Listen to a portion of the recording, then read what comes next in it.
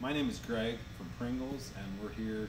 I'm making this video to show you what our new trucks look like. We've got our new aluminum style truck. This is the very first of its kind. It's 3/16 aluminum. And then we've got our stainless steel truck right here. This is all stainless steel, mostly stainless steel. And this is a truck that I'm going to make a video of here shortly, but for right now, I'm just really here to show you that truck. Like I said, this one's all stainless, that one's all aluminum. There's a lot of similarities, but there's a lot of differences as well. But I'll make another video when this truck gets closer to completion. So, this truck here, this being our new truck, a couple differences I wanted to show you. Let me show you the fan first. This is a 41-inch fan. This is the fan that we've used for many years. Most people are familiar with this fan. It's a 41-inch fan that's in this, and it's in our old trucks. The new truck, this one here, it's got a 30-inch fan. It's the same design, same exact design, but it's 30 inches as opposed to 41. So normally this fan runs at 1350 RPMs.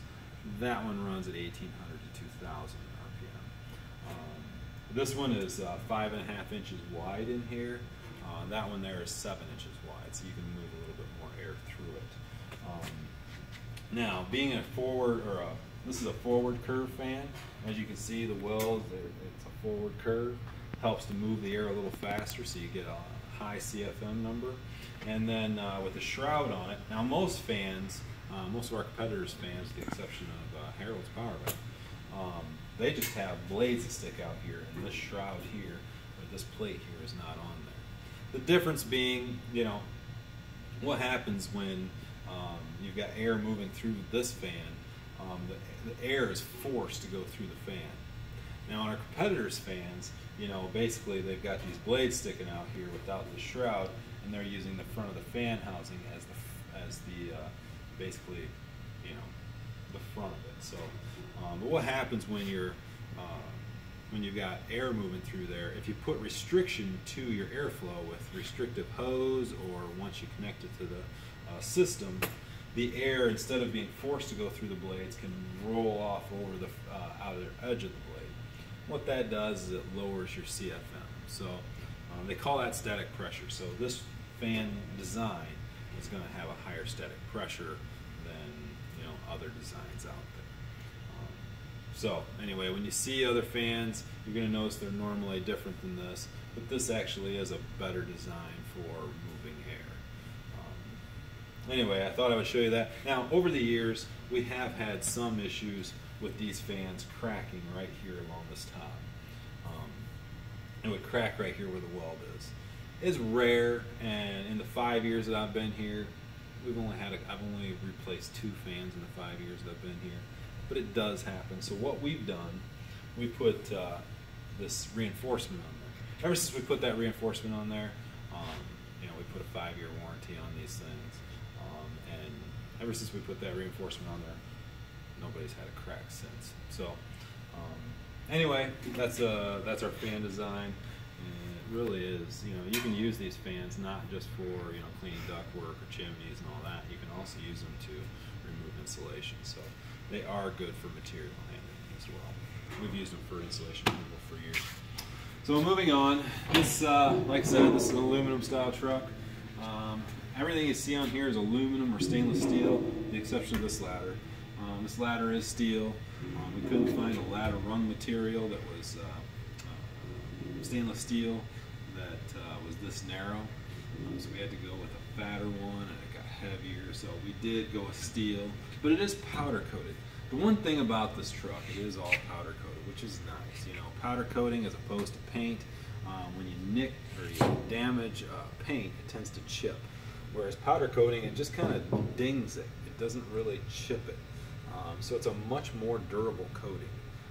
We really like it. A couple of times, we have hit this thing, and you think, oh my gosh, and you just don't chip it. It's just a totally different, it's like a plastic as opposed to a hard enamel. So it doesn't chip. Anyway, opening these doors. Now, our doors are a little different than our competitors' doors.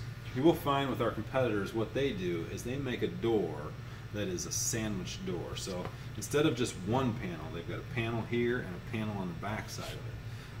It does make the door a little bit stronger, but these doors really are pretty strong. You're not going to have to worry about this door being flimsy. It is 3/16 aluminum.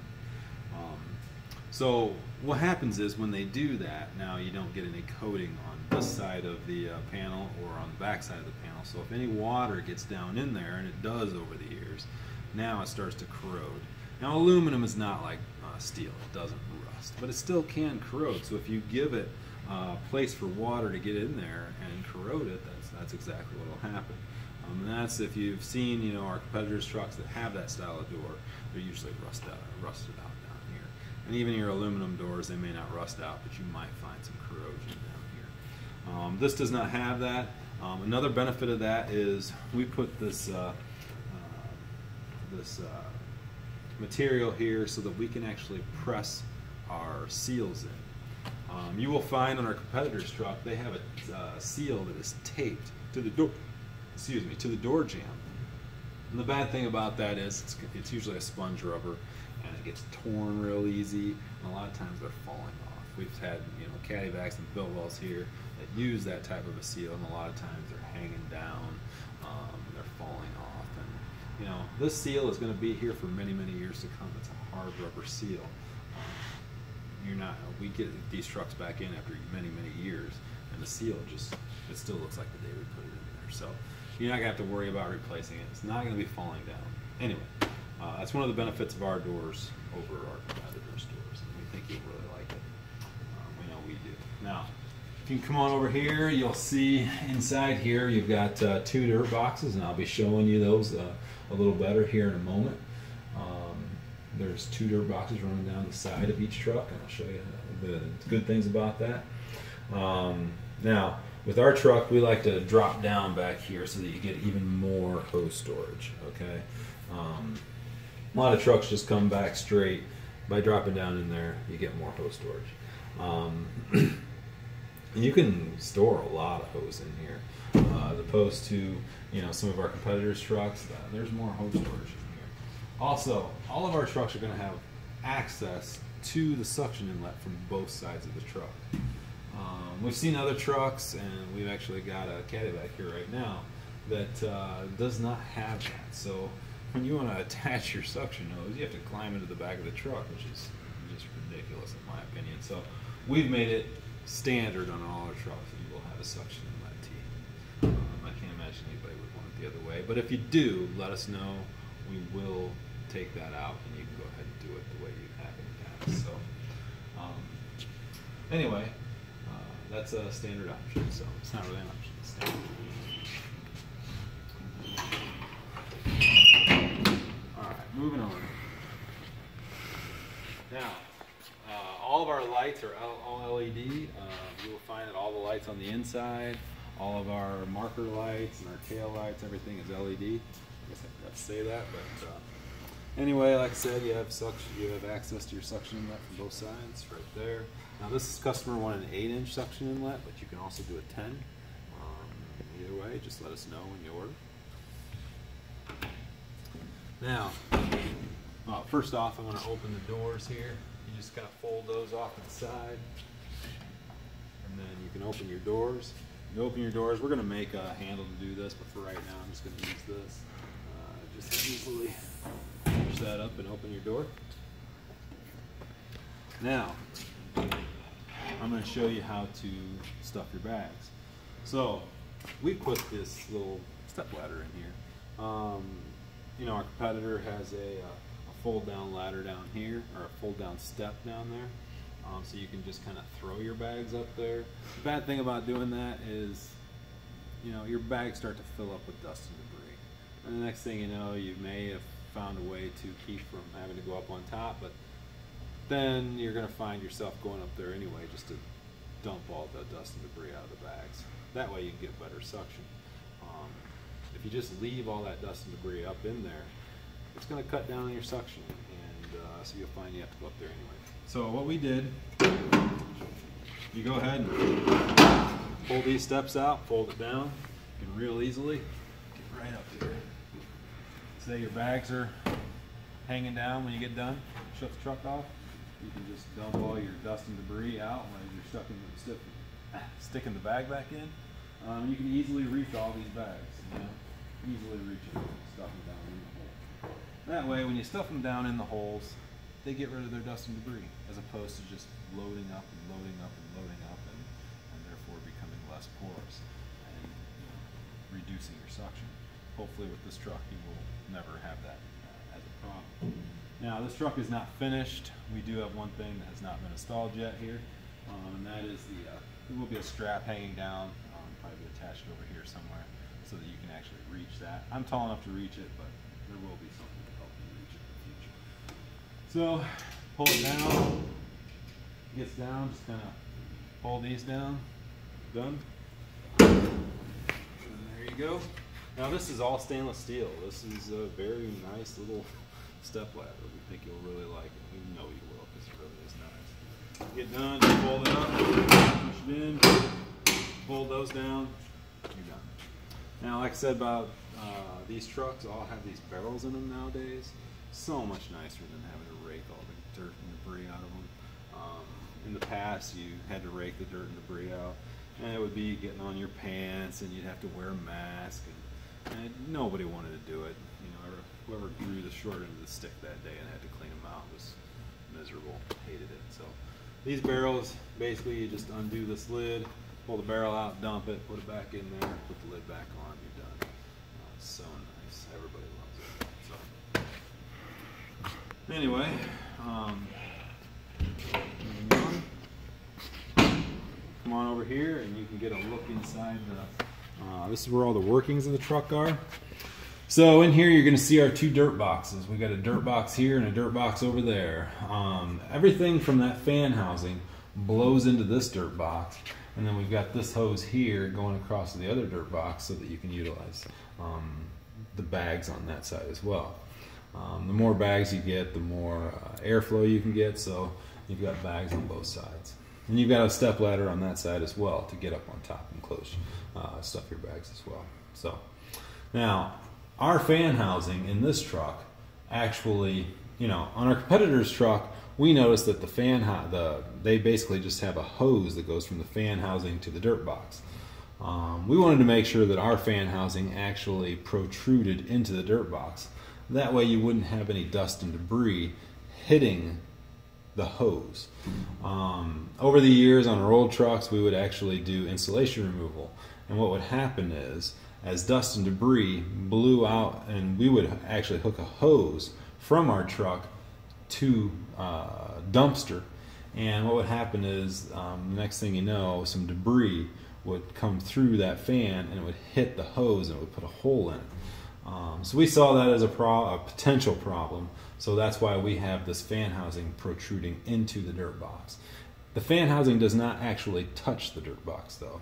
We do have it is actually kind of protrudes into it, but it does not touch it, and then there is a hose that actually seals it off so none of the dust and debris gets in here.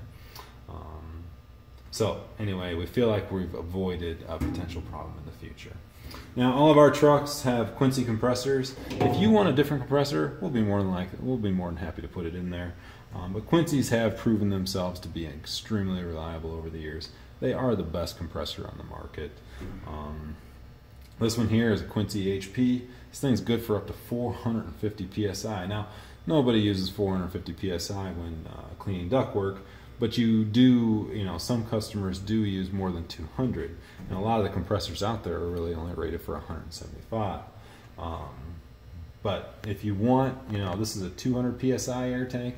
We can get up to a 300 psi air tank as an option, and then you can better utilize the power of this compressor.